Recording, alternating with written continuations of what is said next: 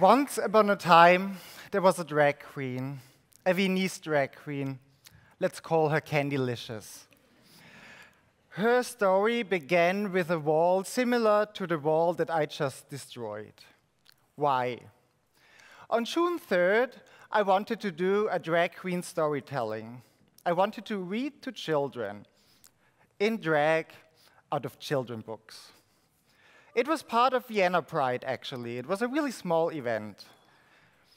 And the reason why I wanted to do that is because, on the one hand, I saw videos online of drag queens doing exactly this in the US.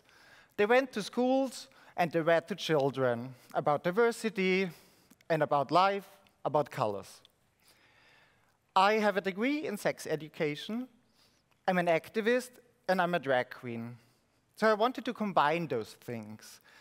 I told myself I want to give young people the chance to look at me, to feel a drag queen, because to be honest, kids and their parents, they don't go out at night to watch a drag show.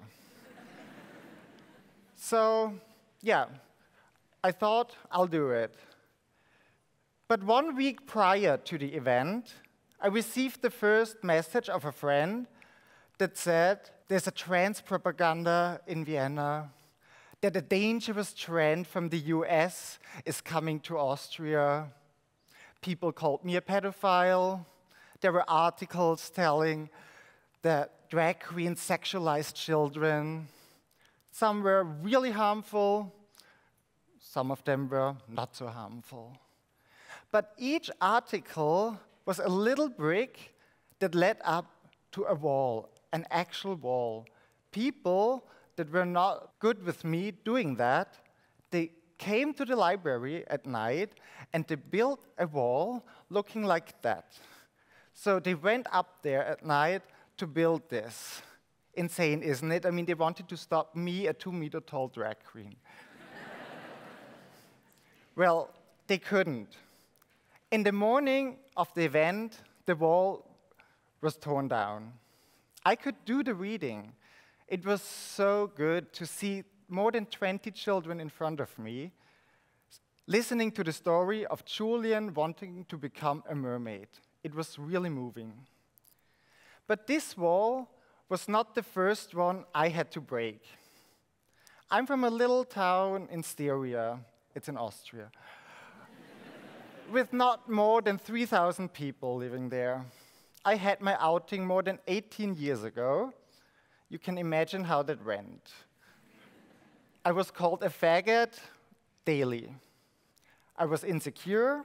I didn't feel welcome in the society. I didn't feel normal.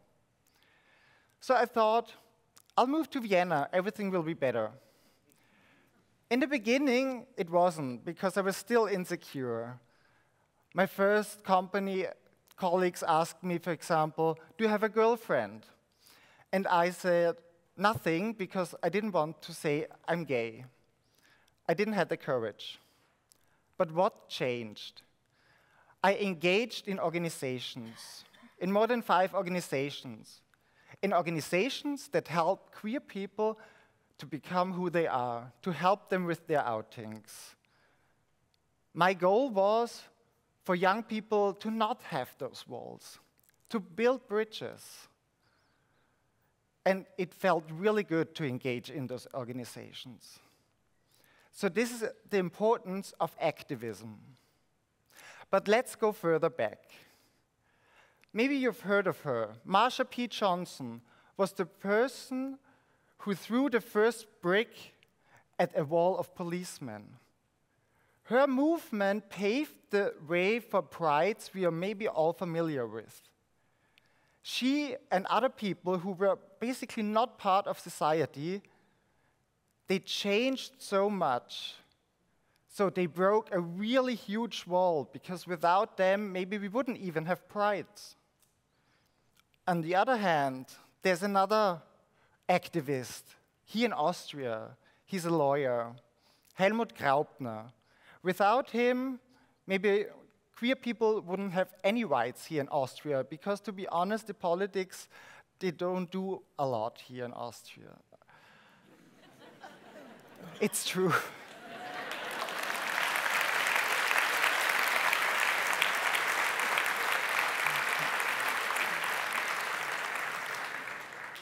In 2017, he was the one who represented 5 children in front of the Institutional Court of Justice because their parents, either 2 moms or 2 dads, had illegitimate children. That means they weren't seen as a family. The law said, you're not a family. He wanted to change that. A lot of people wanted to change that. But he was the one who broke the wall that was the law that prevented 2 men or 2 women to get married. So without him, 2 men wouldn't be able to marry here in Austria. So now I spoke only of 2 activists in the world, only 2. But imagine, maybe you have family members or friends, or you just know people who are also queer, LGBTIQ. Without activists, maybe a trans person would not get a legal medical treatment. Intersex people would be invisible. People could not adopt children if they are 2 men or 2 women. So it's really important that we had and have those activists, whether it's for queer rights, whether it's for women's rights, whether it's for rights for people of color, because without them, minorities, they would still be minorities. And unfortunately, the number of activists is decreasing because people think that posting a picture online on social media is enough activism. I'm telling you, unfortunately, it's not.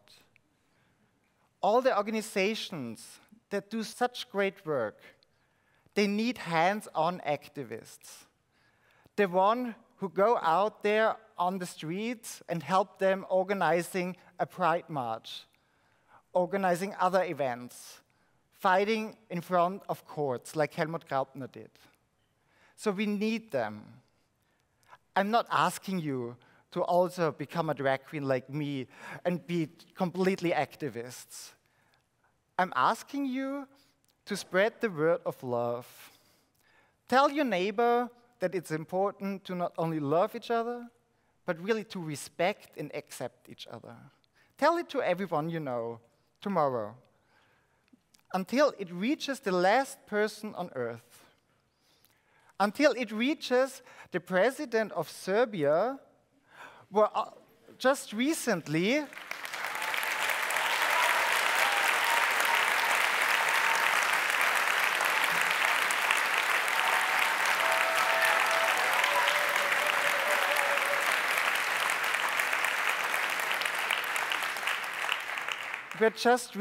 Europride was almost cancelled because of right-wing conservatives. And until it reaches the president of Iran, where homosexuality is still punished by death. 2 women were just killed.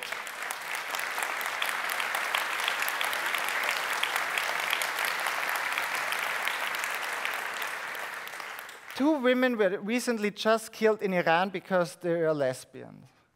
So it's really important that we engage in society, that we do something. The suicide rate of queer people is 4 times higher than the suicide rate of non-queer people. I'm asking you to not build walls, build bridges, and rise with me to the rainbow until we can all live happily ever after. Thank you.